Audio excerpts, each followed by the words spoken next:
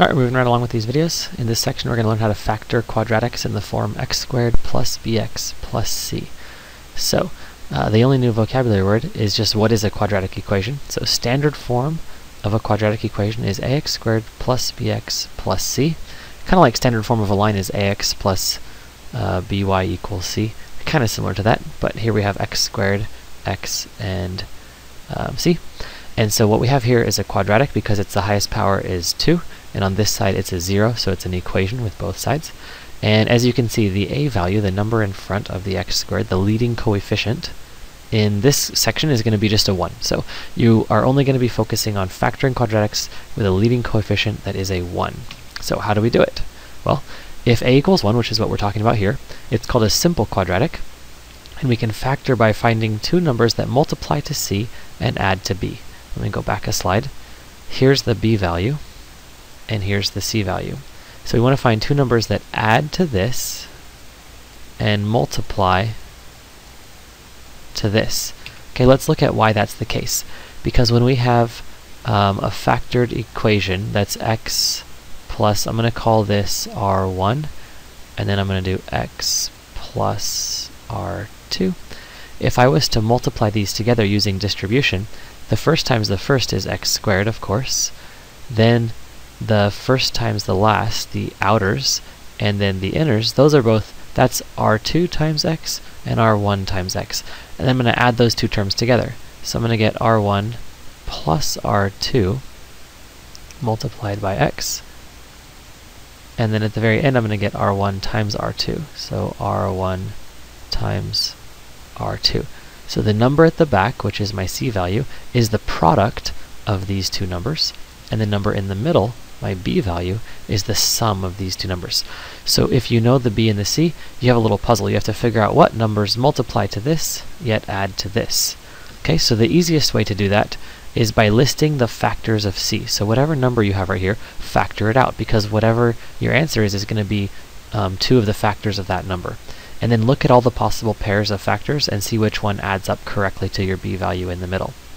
So only note before we start the examples is you have to include the negative signs if they are present. So if c is a negative number, then one of the two factors should be positive and the other should be negative. And then when you add them together, if one is positive and one is negative, obviously you're finding the difference.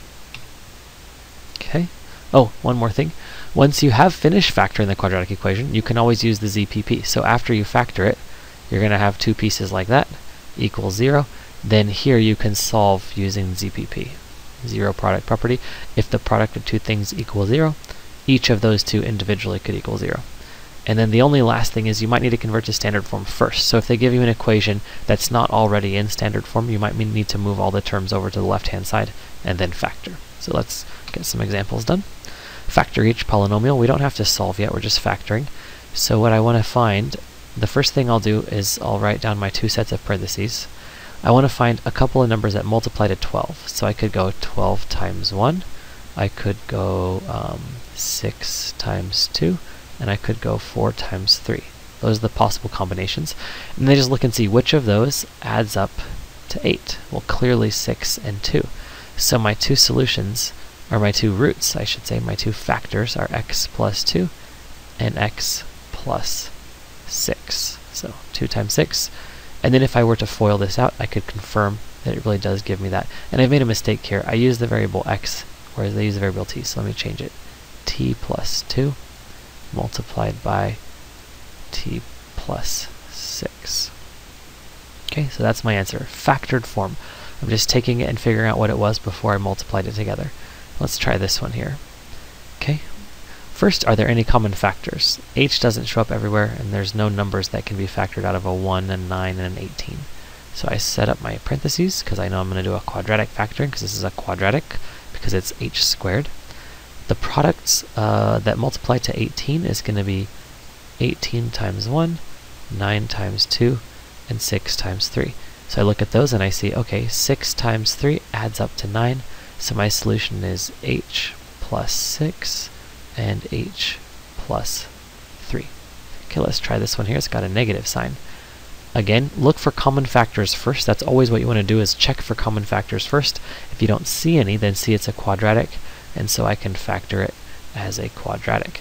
N is in the front, n squared, so I know this is going to be an n and an n. So what two numbers will I fill in?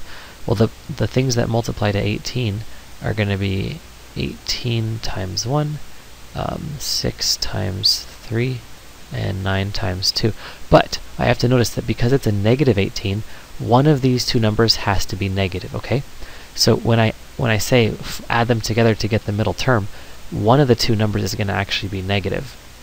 So if they're a positive one and a negative one, when I add them together, I'm actually getting the difference. So which one of these sets of numbers has a difference of 3? Well, certainly this one has a difference of 3. So if I want to add them up and get 3, I need to use a positive 6 and a negative 3. So n plus 6 and n minus 3. Those two add together to give me 3, and they multiply together to give me negative 18. Okay, now it says to solve and check. Okay, so we can use the zero product property here, but in order to use the zero product property, I have to write this side of the equation. We'll do number 17. I need to write this one in factored form. Okay, so x squared in the front tells me this is an x and this is an x. In the back, I need two numbers that multiply to 8. So I could go 8 times 1, or I could go 4 times 2. Which one of those adds up to negative 6? Well, 8 and 1 is 9, 4 and 2 is 6. So to make a negative 6, I need a negative 4 and a negative 2. And that's okay because when you multiply two negative numbers, you still get positive 8. So x minus 4 and x minus 2. Okay, I'm not done yet though.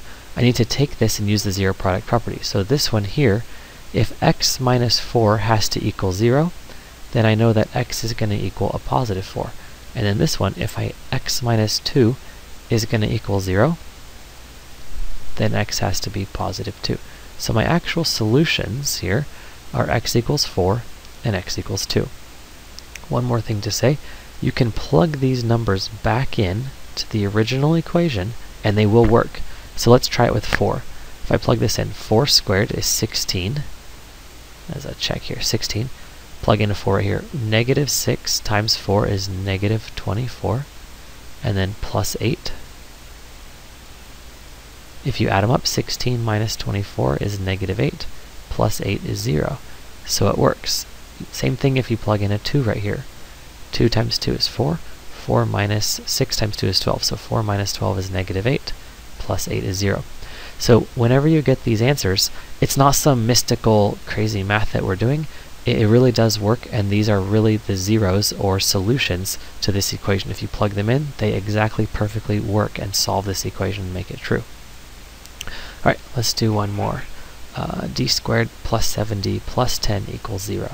So I can do my two sets of parentheses because there's no common factors. I can put a d in the front and a d in the front because I have a d squared. D times d is d squared. And then I need two numbers that multiply to 10 and add up to 7. So you don't have to write down the list of all the factors if you can immediately see what the answer is. So I'm going to just write down the answer. Plus 5 plus 2. 5 times 2 is 10. 5 plus 2 is 7. And then my solutions are d equals negative 5.